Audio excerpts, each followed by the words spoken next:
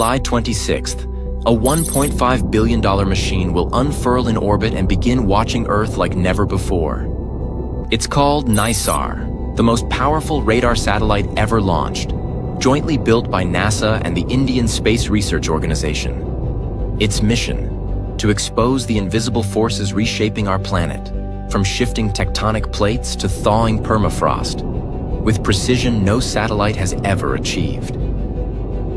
Weighing nearly 3 tons and orbiting 747 kilometers above the Earth, NISAR's massive 12-meter radar dish will open in space like a mechanical flower, scanning a 240-kilometer wide swath every pass.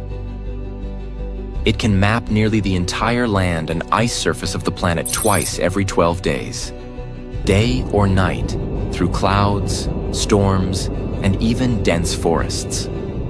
Its dual-frequency radar will penetrate the ground, revealing movements smaller than a centimeter, and distinguishing between soil shifts, vegetation growth, and the collapse of frozen terrain. Scientists say it will unlock time-lapse views of disasters in the making: floods, earthquakes, droughts, even hidden tremors building beneath city foundations. It will generate up to 140 petabytes of data, matching NASA's entire Earth science archive. But more than just a technological marvel, NISAR represents a new era in global cooperation. It's the first time the US and India have built spacecraft hardware together, launching from Indian soil to scan every continent.